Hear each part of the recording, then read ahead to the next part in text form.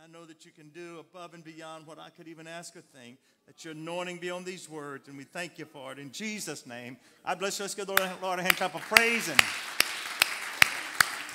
thank God. You may be seated. Thank God. All through the Old Testament, they wanted to know his name. They understood that when that name was come, that there would be power with that name. Moses, asked, who will I say sent me? And all that he could get was just tell them that I am sent you. And of course, Isaiah, thought he was going to pen the name, but all he did was pen some of the wonderful titles of what Jesus Christ is.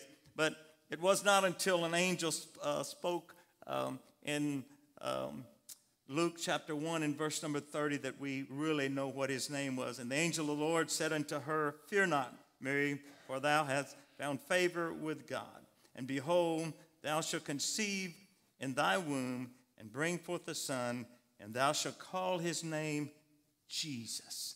And that was the first time that name was applied to God, and so that we would know that what God that was manifest in flesh would be called, and that was Jesus. Thank God. The angel also appeared unto Joseph, because Joseph, was pondering this thing. He was engaged to Mary and find out that she's expecting with a child. And, of course, she tells him the story, but it is kind of a hard story to believe that, that she is with child without having been with a man. And so the angel appeared unto him and said, Fear not,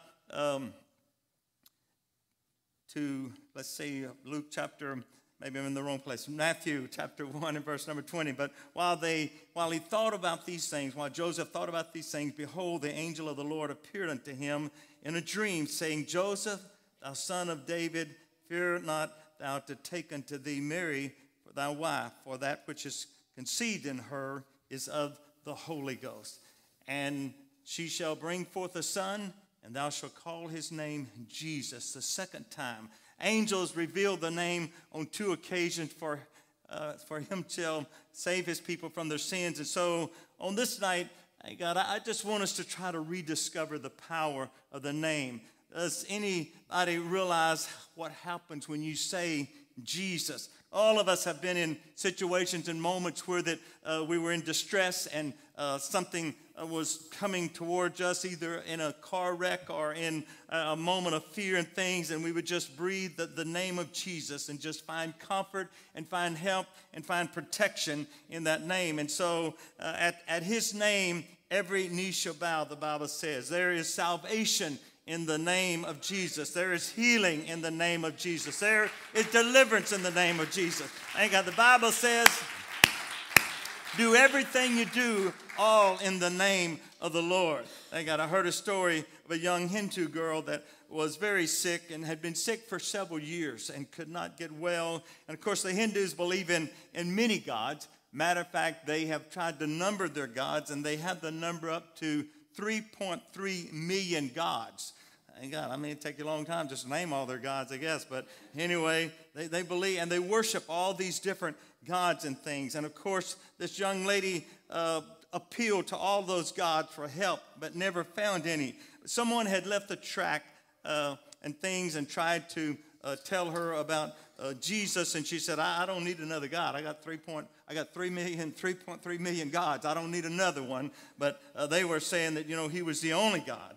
But she forgot about all of that until one day in her room, she was so desperate. She had been living on pain pills. She was they had a whole bottle of pain pills, and she was contemplating that, well, if a few of these pills help a little bit, maybe a whole lot of them would help a whole lot. But in that moment of distress, she decided that she would just try this other God out, that someone had told her about, this Jesus God. Thank God. And so she just said Jesus, and nothing happened the first time. But she said it 2 or 3 more times, and suddenly a bright light came into her room, and it illuminated her room, and she instantly was healed. Praise God. When her mother and them came and realized that something had happened to her. They were very upset at her when they found out that she had been talking to this Jesus God. And they told her, said, you cannot worship that God. You have to worship our gods and things. And the young lady, her only experience with Jesus was just those few words that she had said, and got healed. And so something inside her just said, hey, this God must be more than any other God that I serve. And so she began to they began to try to get her to recant and to deny the name of Jesus, and she wouldn't do it. They had the Hindu priest come in and tried to get her to stop worshiping Jesus. And finally, the Hindu priest told her parents that, look, she's too far gone. We cannot help her. We can't change her. She's going to be a Jesus worshiper, it looks like.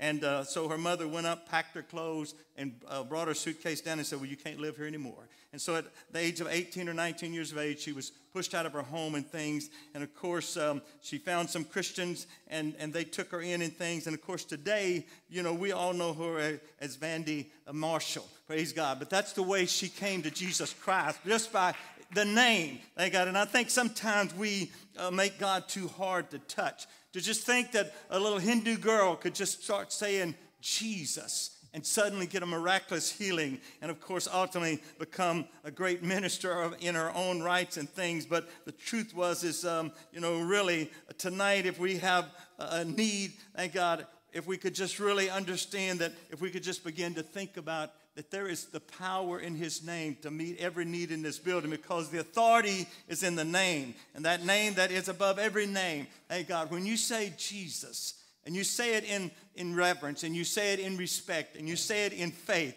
thank God, if we ever wake up to the power of the name of Jesus, thank God, we could shake our city just by understanding the power of his name.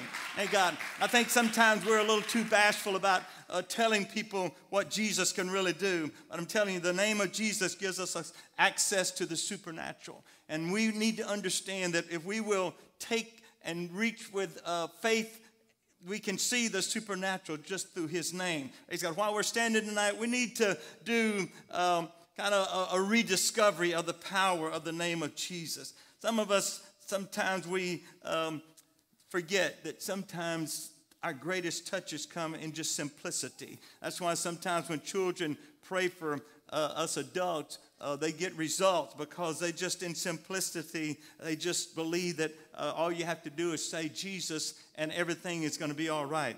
And I believe that tonight, thank God, if you're sick, thank God, I believe tonight if you need deliverance, I believe tonight if, thank God, you're depressed, thank God, or whatever your trouble may be, thank God, if you will just come and just begin to call on his name, thank God, because there's victory in the name of Jesus, because there is power in the name of Jesus. All power in heaven and earth can be tapped into by just saying the name of Jesus. Thank God. And so what do you have to lose? Thank God, if you're carrying a heavy load, thank God, if you're dealing with things that are bigger than you are, thank God, why not just hang it to the one that said that, thank God, whosoever will can just come, thank God, and drink of the waters of life freely. And so, thank God, it's no telling what God could do. And so let's just come and let's just see what Jesus would do for us tonight. While we sing a chorus, I wonder if there's anyone in the building that really, maybe you walked in here, maybe you were like,